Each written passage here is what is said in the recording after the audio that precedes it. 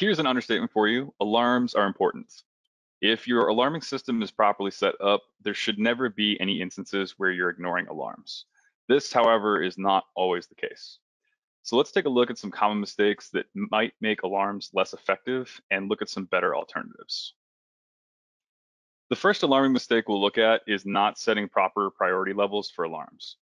Here we can see some level and speed set points and warning values set for a mixing tank.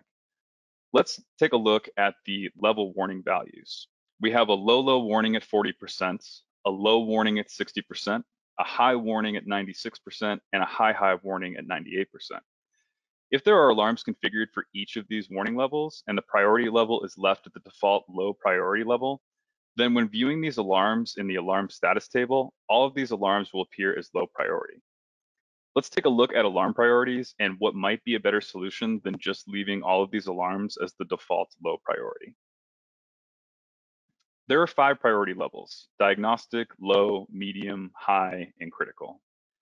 By taking the time to set an alarm to the relevant priority level, you can quickly and easily tell the severity of an alarm and address it. In our example for the mixing tank alarms, perhaps it makes sense to keep the low and high alarms as low priority, but set the low alarm as high priority and the high alarm as critical priority. An operator or someone tasked with overseeing alarms on this tank may want to filter their alarm table to only show higher critical alarms to focus on higher priority alarms only. Now let's take a look at another common mistake regarding alarms. The next mistake we'll look at concerning alarms is not setting the display path for alarms. If the display path is not set, a default display path will still be displayed in the alarm table, but it is often beneficial to those who are reacting to alarms, especially critical alarms, to have some additional information inside the display path. The display path can be accessed through a tag's alarms property in the tag editor and is shown here under the alarms properties. The screenshot of the alarms table here shows what a default display path might look like. There are cases where perhaps it is desirable to show the default display path showing the path of the tag that the alarm is configured on, but this path can also be viewed in the source column, and the tag paths aren't always in the most human readable format or descriptive. Sometimes there's information that can be used in the display path instead of just the tag path that can make the cause or location of the alarm more readily apparent, as well as information on any action that should be taken regarding the alarm. Let's take a look at an example of setting this display path to something that might be a bit more useful than just the tag path. Here's an example of a display path that might be a bit more useful to operators, end users, or anyone that might need to monitor or react to alarms. This display path has an expression binding configured to help display some useful information. This particular alarm is a low alarm warning on a storage tank. The tank is storing a saline solution, and this alarm is set up to notify users when the current amount of gallons in the tank is too low.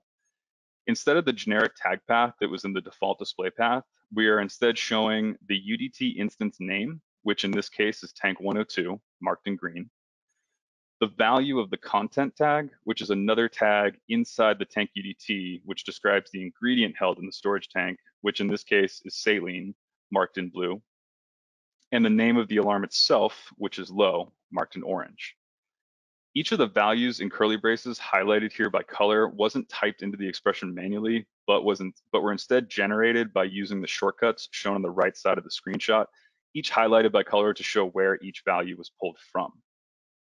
In addition to these values that we've brought into the expression to provide a more meaningful and useful description of the alarm, we've also added some instruction for action that should be taken, which in this case is refill immediately. Comparing this custom display path to the original default display path value, which recall was just the path of the tag that the alarm was configured on, we can see how beneficial it can be to take the time to properly configure a meaningful and easy to read display path for an alarm. And back over to you, Kent. Thanks, Dereck. So let's just do a recap of alarm mistakes and solutions. If alarm priority isn't set, all alarms will be set to the default low priority. Instead, it's often best to set appropriate alarm priority to help dictate alarm severity. Also, it's often useful to set the display path for an alarm to show information that might be more useful than just the alarm's tag path.